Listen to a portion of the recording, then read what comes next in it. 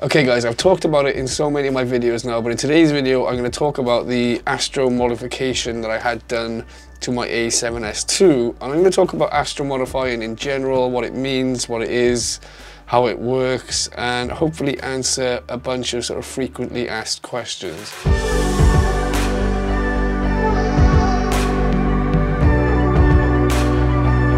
So firstly, I'd like you to take a look at this Milky Way image. This is a 360-degree panorama of the Milky Way in its entirety as viewed from Earth. This was taken with a stock DSLR, but then take a look at this image, which was taken with an Astro modified DSLR, and instantly you can see a lot of this red cloud and a lot of stuff that you couldn't quite see in the previous image.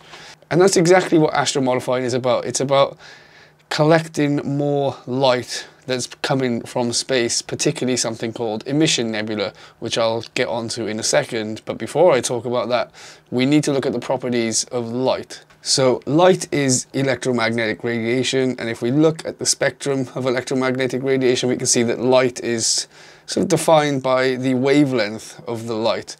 And you can see visible light is between 400 nanometers and 700 nanometers in wavelength, and between those wavelengths we get all of the different colors of the rainbow, the colors which the human eye can perceive. Now of course there are other forms of light which we can't see, light outside of the visible spectrum. So on either end of the visible spectrum we've got infrared on the one side and UV light on the other side. This is light that the human eye cannot see, but camera sensors can see UV light and infrared light. They can capture infrared and UV light, but they don't. And they don't because manufacturers put filters in front of the sensor to block that light. They're called UV and IR blocking filters. The reason they do this is to produce an image that replicates what the human eye can see. You know, what we see on a daily, day-to-day basis, that's what cameras capture, even though they have the ability to detect UV and IR light. But let's go back to the emission nebula, which I briefly talked about at the start of the video. So emission nebula are basically huge, dense clouds of gas and dust, mainly hydrogen, and these dense clouds are very hot. There's lots of fresh young stars there emitting highly energized UV light. And when you think of hydrogen, you have a nucleus and an electron. And electrons orbit the nucleus in quantized energy states. They can only be within these energy states. When the atoms absorb all of this energy from the heat and the UV light, the electrons jump into a higher state. But then eventually as they lose energy, they need to become more stable and the electrons will drop into a lower state. And when they do so, they also emit light. They emit light as photons, and they emit light at a very discrete wavelength. The strongest and most abundant form of emission light is called hydrogen alpha, or hydrogen 1. And it has a wavelength of 656 nanometers, which puts it in the visible spectrum. It's a very deep red color. Planetary nebulas might have their strongest emission light in the sort of blue-green area of the visible spectrum, and that's oxygen 3 emission. That's a wavelength of about 501 nanometers. There are also weaker emission lines like hydrogen beta or hydrogen 3, which is again in the blue-green area of the visible spectrum and has a wavelength of about 486 nanometers. But let's focus on hydrogen alpha emission and, you know, that deep red color. It's in the visible spectrum, so why don't stock cameras collect that light? And the reason being is that the human eye is not very sensitive to red light. So in order for a camera to produce images that are more true to the human eye, the filters in front of the sensor actually limit the amount of red light that comes through. So because of this, stock cameras only allow about 15 to 25% of the hydrogen alpha emission wavelength of light through your camera and onto the sensor. So the idea behind Astro modifying a camera is to either remove or replace the UV and IR blocking filters in front of the sensor, or in some cases you just remove a color correction filter and you basically want to allow more of that hydrogen alpha emission light through and onto your sensor. Make sense? Now there are many different mods and it sort of varies between manufacturers and cameras, but I'm going to split them into two main categories. The first being hydrogen alpha emission nebula sensitivity, the second being something called full spectrum. So full spectrum, you're basically removing the infrared and UV filter, and then you have a camera which collects UV, visible and infrared light. This would be more for deep space astrophotographers, but the thing with a full spectrum camera is that you can put filters, either a clip-in filter on top of the sensor or a screw-on filter on top of the lens you are using, to create a camera that collects different light. So for example, you can use a filter which blocks all light apart from infrared, and then do infrared photography, which can look really cool. You get dark skies and trees and foliage look like really cool. And Ted Forbes from The Art of Photography actually did a really good video about this recently. He had a full spectrum mod done on his Sony crop sensor camera, and he wanted to use it for infrared photography, so he was using filters to only allow infrared light through. So I'll link to that video because it's worth watching if you're interested in infrared photography perhaps. But if you want your full spectrum camera to behave like a normal stock camera to use in the daytime, all you have to do is buy a filter that blocks the UV and infrared light. That can be, again, either a clip-in filter to go onto the sensor, or a screw-on filter on front of the filter, and then your full spectrum camera behaves like a normal camera again. So there's great flexibility there. Now the other type of astro modifying is the type that I have done with my A7S II, and it is simply to increase the sensitivity of hydrogen alpha emission nebula. In the case of the A7S II, it was a removal of a white balance correction filter. So I still have a UV and infrared blocking filter there, but because the color correction filter has been removed, my camera now collects more hydrogen alpha emission nebula light. It's a popular modification with cameras like the 6D. I think there's a beta mod which basically replaces the UV IR filter with another UV IR filter, but that filter allows more of the hydrogen alpha emission through. So again, it's a similar setup to what I have in my A7S II. Now, some people modify themselves. I really wasn't that confident in, risking something that I'd, invested in so much. So I began contacting companies, and all of them except one got back to me saying that they wouldn't do it because the A7 Mark IIs are so notoriously difficult to astro modify. Apparently there's an infrared light within the camera somewhere which bleeds onto the sensor if you take out that filter. But one company, JTW Astronomy, got back to me and said they could do it. I mentioned the issues and the risks, and they said, don't worry, your camera will not have any issues. It will not have any infrared bleed onto the sensor. We can guarantee that. So I sent it out to JTW Astronomy. They normally take about 2 weeks to modify the camera and send it back to you. However, Mark from JTW fell really, really ill and was unable to work for about a week. This left me on edge because I had a trip coming to Turkey and I needed that camera for some commission work. So he did the modification quickly, and he even offered to pay for next day delivery, which was crazy because they are in the Netherlands and I'm in the UK. So he was offering to pay for next day international delivery from 2 different countries, which, is not cheap. And he just refused to let me pay for it, but I did in the end PayPal him some money to cover it. But it speaks volumes for their customer service, so worth mentioning. And then yeah, I got my camera back and it was time to test it out and try it. So the results, let's go over the results because I've had this camera for a few months now, and initially I just took it to the local coast, which is not that dark, and tried photographing Orion because Orion had started to rise during the time. And of course Orion is full of hydrogen alpha emission nebula. You've got the Horsehead Nebula, the Orion Nebula, you've got the Barnard's Loop, and just all this juicy goodness that I couldn't wait to capture with my newly modified camera. But unfortunately, whilst I did see a better response compared to before it was modified, it wasn't popping out, it wasn't quite gleaming.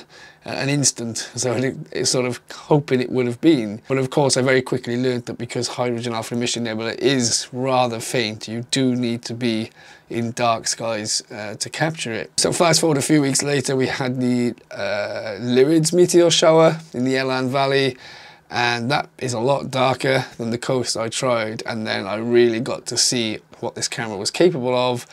And this image here, I think the base image is a stacking of about 6 or 8 images, and you can really see the hydrogen alpha emission nebula in Orion, and you can even see the California nebula, which is pretty cool. Just using a wide angle lens, you can see the California nebula there, and there's just lots of other hydrogen alpha goodness in that image as well. I think one of my favorite images so far with the modified camera is this one of the Geminids in La Palma, and I'll link the vlog above as well as the Elan Valley vlog as well.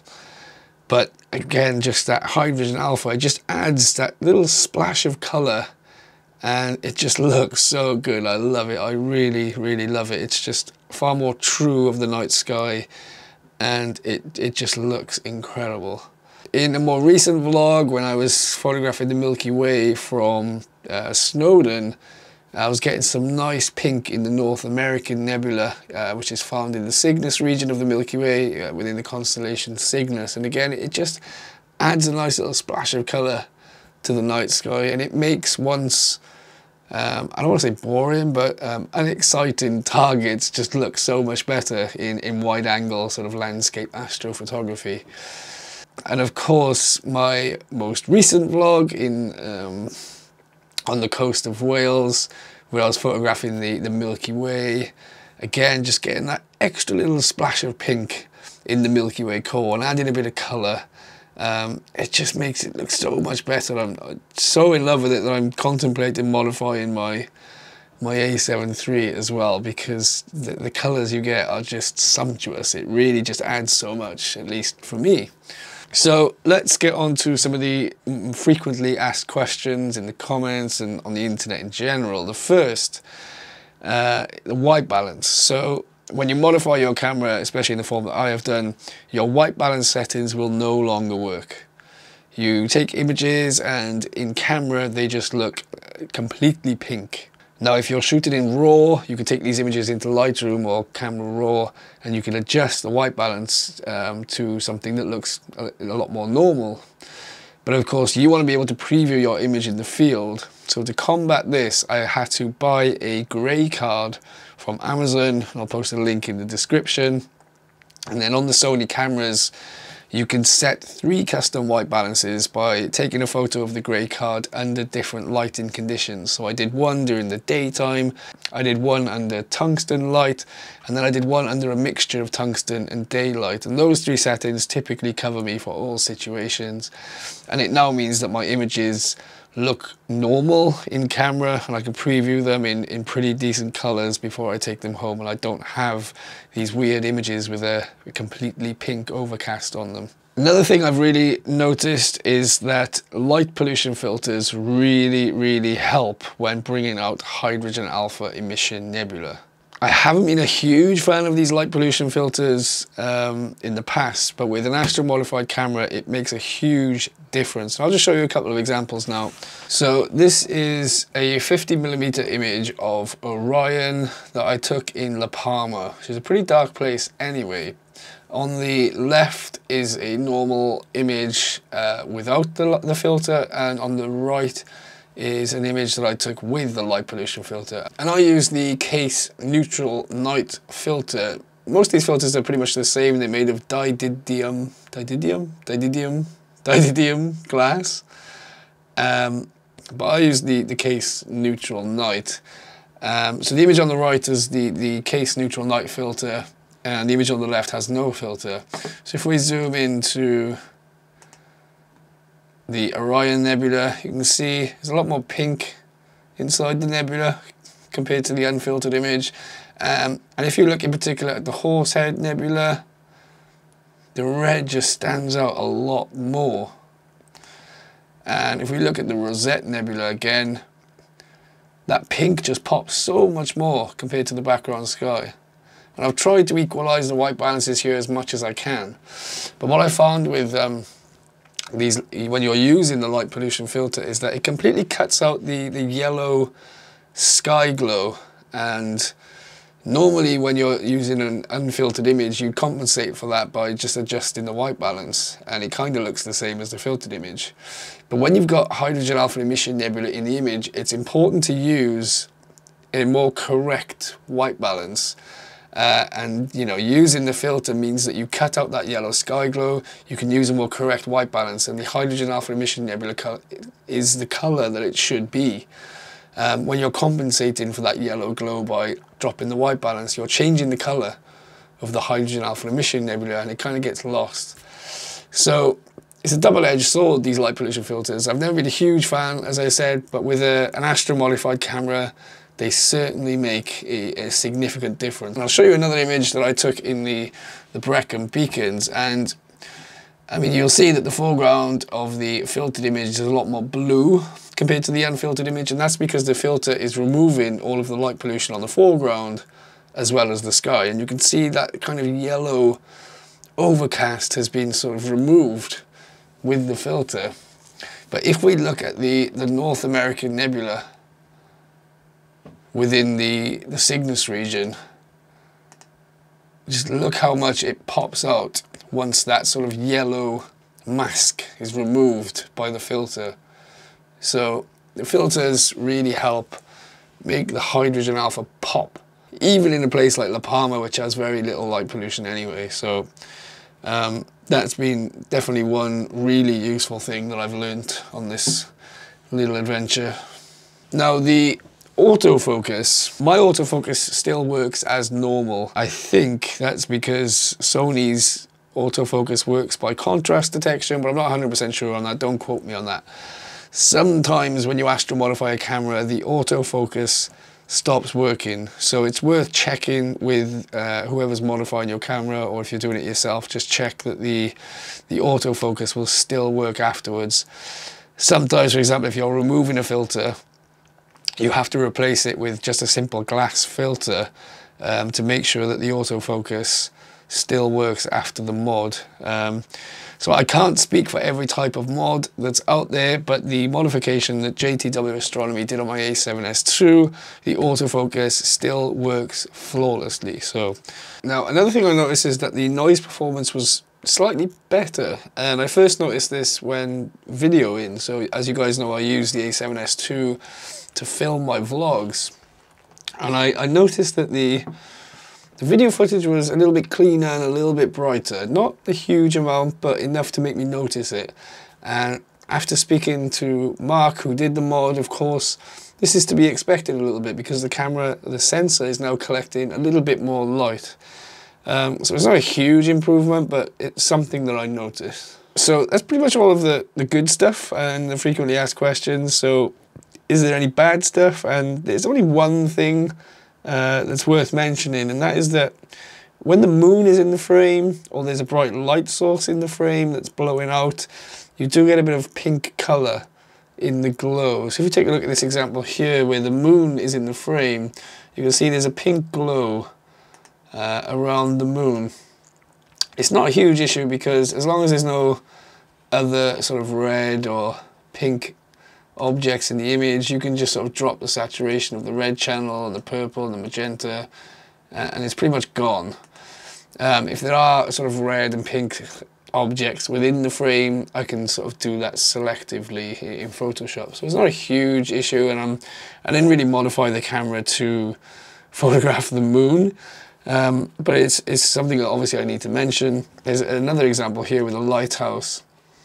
When I was photographing the lunar eclipse, you can just see a little bit of pink in the blown out glow of the lighthouse there. So not a huge issue, certainly not a deal breaker, and it's something that's quite easily fixable in post anyway. Now before I wrap up today's video, there's one other benefit to modifying a camera that's worth mentioning, and that is narrowband astrophotography. Now this is more for deep space astrophotography. And what it is basically using a filter to limit the light that's coming through onto the sensor to a narrow band of wavelength. So for example, if you're photographing a primarily hydrogen alpha emission nebula, you can use a filter, either a clip-in filter on the sensor or a screw-on filter on the front of the lens, which will block all light apart from hydrogen alpha emission light, that 656 nanometer wavelength. So why would you do this? Well, it means that you can photograph hydrogen alpha emission nebula even in heavily light polluted areas or even under the light of a full moon. So these images have kindly been provided by Trevor from Astro Backyard. This is of course the California Nebula, and this is an RGB image. But then this monochromatic image here is of hydrogen alpha emission light. So he's used a filter to limit only the hydrogen alpha emission light to come onto the sensor. And then he can photograph the California Nebula under moonlight and the light pollution and produce this monochromatic image. Then you can take this hydrogen alpha data and stack it with the RGB data and create a stunning image like this with high detail, beautiful color. And it just extends the capability of your camera, especially if you're stuck in a light polluted area or you have clear skies on a moonlit night. There's something you can do. Trevor did an awesome video on his channel where he shows how he stacked the hydrogen alpha and the RGB image together to create this stunning, highly detailed image. And his channel is worth checking out in general, so go over and check that video out, or just check his channel out and hit subscribe. I've been following his videos for years now. They are so incredibly inspiring, as you can guess from the name, Astro Backyard. He does a lot of astrophotography quite literally from his backyard, and just loads of useful information, loads of awesome videos, so go over and enjoy. And that's about all I think I need to talk about. If you have any further questions, please get in the comments below. I can't answer questions about specific cameras or different types of mods. That's not my specialty. You'll have to do a little bit of research depending on your camera, but if you have any other questions, please feel free to get in the comments below. Maybe somebody else has information that they could answer as well. And yeah, make sure to smash subscribe if you haven't already, guys. I hope you found this video useful. Plenty of other useful videos on my channel as well, so check those out, and there's plenty more to come in the future. So yeah, smash that subscribe button. And if you're going out to enjoy the night sky anytime soon, I wish you good luck and clear skies.